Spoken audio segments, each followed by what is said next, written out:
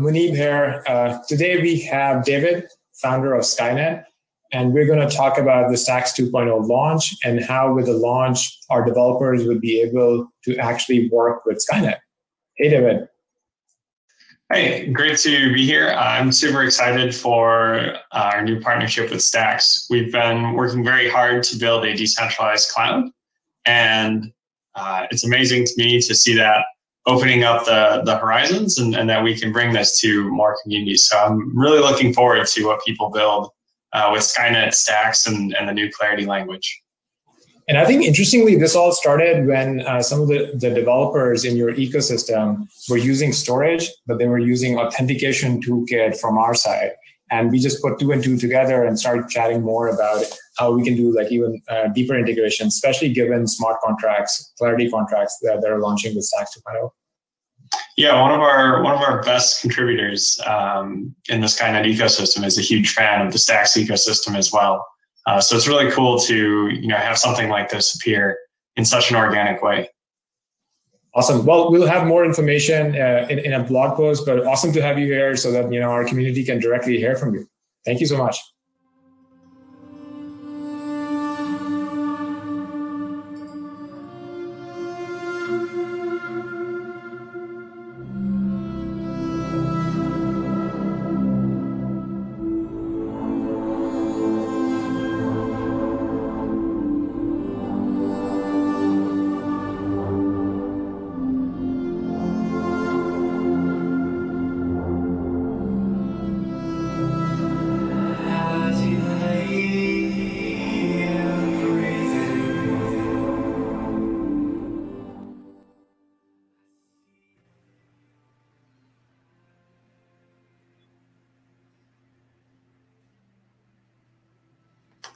Hello, thank you for joining me. So my name is David Vorick, and I'm here today to talk about Skynet.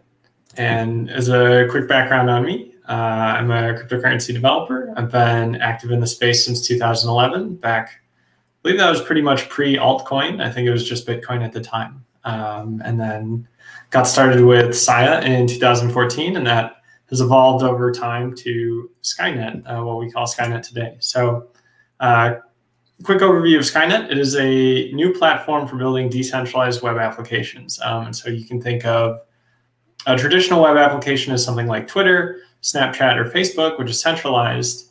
And Skynet allows you to build the same things. So, in theory, you could make a perfect clone to Twitter, except have it be completely decentralized.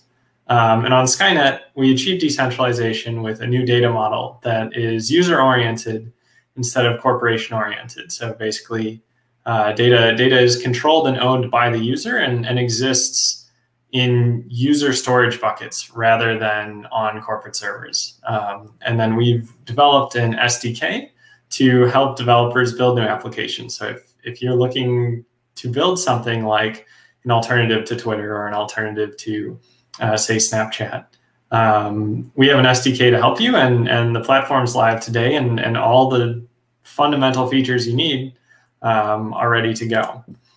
So before I get too much deeper into Skynet, I want to talk about some of the challenges that we see with the internet today, and kind of what we've pointed Skynet, the problems that we've pointed at Skynet at solving.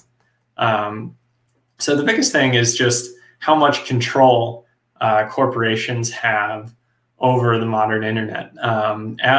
Especially over the past 5 years, we've seen groups like Facebook, YouTube, and Twitter increasingly, do a power grab and grab more and more control, more and more data, more and more hostile terms of service, and they start to build kind of like Instagram, these asymmetric power dynamics where Facebook, the owner of Instagram, holds all of the cards. They control what users can see and how users access photos, and they really manage the entire ecosystem, which leaves content creators in a position of vulnerability.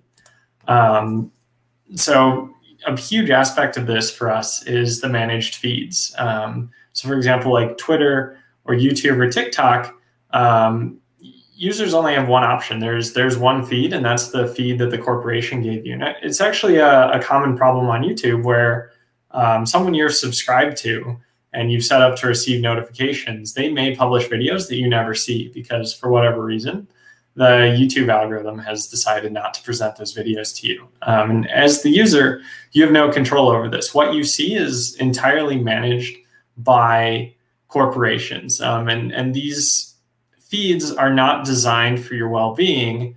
These feeds are designed for bottom lines of corporations. They want to improve engagement, and they want to improve, I guess, vulnerability or malleability to marketing. They want to drive ad dollars and clicks and spending behavior. And so these feeds are actively managed by the corporations, kind of against the user's well-being. They're usually very addicting and very manipulative. And so that's another thing where a decentralized world can improve on this sort of situation. Another big challenge that's been in the news a ton with the recent events in US politics is deplatforming. And while I don't want to get political, I can talk about a much more long-standing issue, which is that of YouTube demonetization. So in the corporate internet, a user can be kicked off a platform at any time for any reason. And oftentimes this reason is just an arbitrary change of terms of service. And so anyone who's deep into the YouTube world knows that it's a constant struggle for users, for especially content creators, to keep their videos monetized and making money. And if there's a copyrighted soundtrack that played for too long in the background because someone walked by with a boombox, or even things like you swear too many times or you say the wrong words. I think for a while anyone who mentioned COVID-19 had their video demonetized, and so you have these like arbitrary and oftentimes just stubborn rules that deplatform users.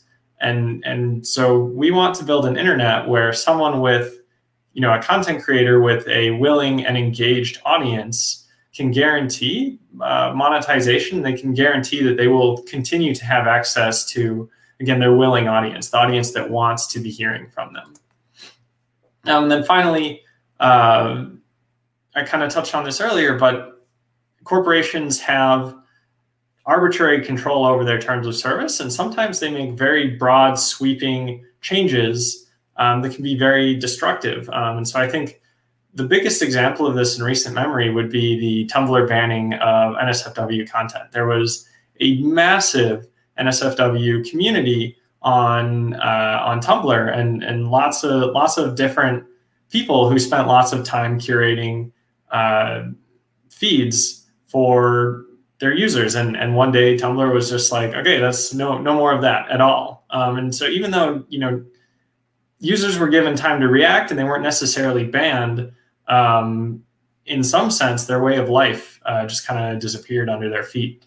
Again, for no reason other than Tumblr decided their bottom line would be better with this rule change.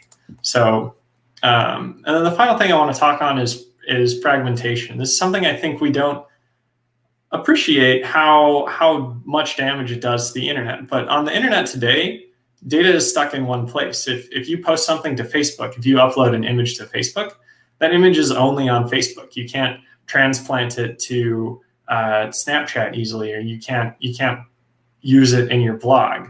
And so the internet is broken up into a bunch of individual silos that are kind of at war with each other, that don't want to share data. They want to lock users to the platform, and they want to make sure that if you're part of a social network, say like a Facebook group, you are stuck on Facebook's platform. If you want to talk to your friends, your only option is Facebook. And if you don't want to use Facebook, that's you can't be part of any of your groups anymore. And so we want to see data opened up. And that's exactly what the user-owned data model of Skynet gives us.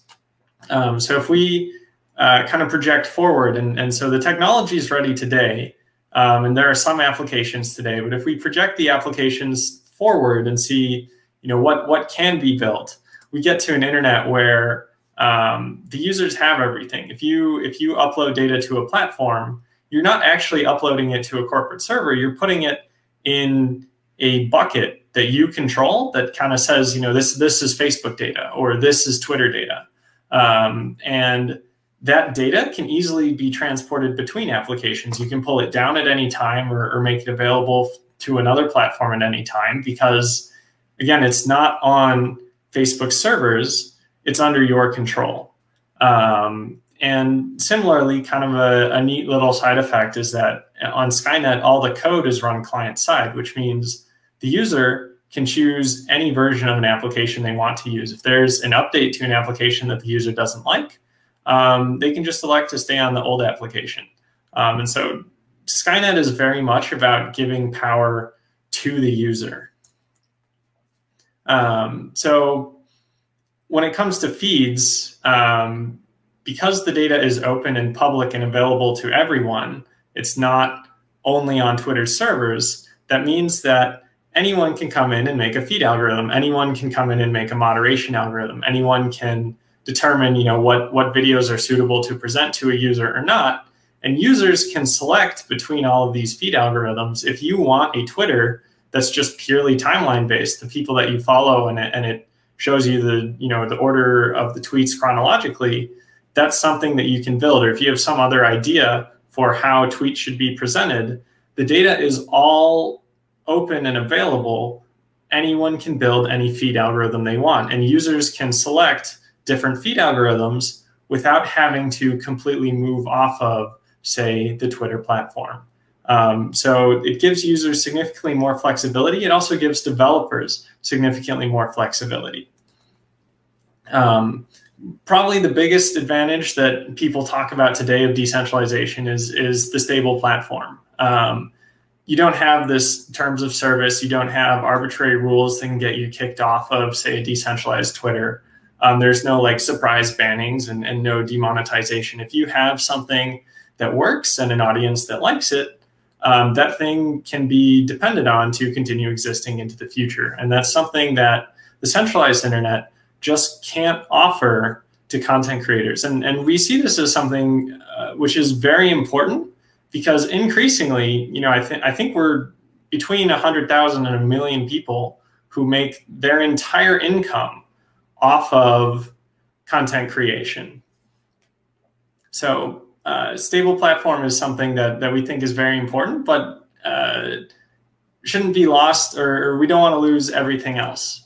So the final big thing is just the data collectivism. And I think this is going to take a long time to explore, but on Skynet, all data is available to all applications. Data is stored in a global layer, and every application has both read access and write access to the raw data of every other application. And so what this means is that, let's say you want to make an alternative to Facebook, your Facebook alternative can write into the same data bucket that Facebook uses to manage Facebook groups, which means to all your friends who haven't switched platforms with you, they will still think that you're a part of their group. You will see their messages, they will see your messages, and you can continue to collaborate. And so essentially what it means is if you're building a new application on Skynet, the default content, right? I'll switch back to the centralized world. If you make a new application in the centralized world, let's say a competitor to YouTube, day one, when you launch, you have 0 videos, you have 0 users, you have 0 traction. It doesn't matter how amazing the application engine is. It doesn't matter how good the code is because there's nothing interesting on your platform yet. You have to start completely from scratch and build a brand new ecosystem. That's in the centralized world. In the Skynet world, you can launch a better application engine, and on day one, you have access to every single YouTube video that's ever been posted to Skynet. You have access to every single like. You have access to all the history. You have access to the full set of comments and the list of which users are subscribed to other users. And that means that on day one, you can provide an enormous high-depth ecosystem for your users. You don't have to build that from scratch anymore. And I think that this is a big deal, especially for startups and startup founders, because it means that you can bring your interesting idea to life without having to go through just the brutal struggle of building a network effect when the existing corporations are doing what they can to crush that network effect. And so because of this, we kind of think of Skynets as adding a new component to Metcalfe's law, which is that as you add more users, the value of a network grows with the square. But on Skynet, as you add more users, it grows with the square, not of the users on your app. It grows with the square of all the users on Skynet. So it's this much more powerful situation. So I'm out of time. I was going to go over the Skynet architecture, but instead I'm going to answer a few questions that have popped up. So the first question is, do you think privacy is enough to motivate the masses to move platforms? And I think the answer is no. I think that really what's going to drive adoption on Skynet is the more powerful data model for developers. I think developers are going to be very attracted to the idea that they can build their own version of YouTube and have all of YouTube's content without having to bootstrap from scratch. And I think that's going to make the ecosystem on Skynet a lot more just agile and flexible. And I think, at scale, it's going to run circles around any centralized attempt to control the data. It's just too powerful when the data is so open. So we have a quick question. What are the rails that Skynet uses? In short, Skynet is built on top of the Saya blockchain. There's a very important primitive called a file contract that we make use of. And then we have two more architectures that I can't go into today. But one is called the IGDL, which is kind of like IPFS, but with a decentralized storage backend rather than user-seeded backend. And then we have something called SkyDB, which is the IGDL, but it has mutability. And so the IGDL is all content addressed and immutable, and SkyDB is pub key based, and users can push out new updates under their public keys. So I think that's about all the time I have. I hope that you guys. Oh no, I have one more announcement that we have to make, which is a developer bounty that is co-sponsored by Skynet and Stacks. So we want you guys to create a tutorial that shows developers how to use Skynet and use Clarity together to make an application that blends the two technologies. And so the grand prize for this tutorial is $2,000. The best tutorial that gets submitted gets $2,000 in cash. And then all tutorials that are good, that, if the grand prize winner hadn't been there, it would have been counted as good enough, they will receive a participation prize of $200. So you do not have to worry about walking home empty-handed because someone else blew you out of the park. If you make a passable tutorial, you'll get $200. So I believe that's all the time I have. Thank you so much for joining me today.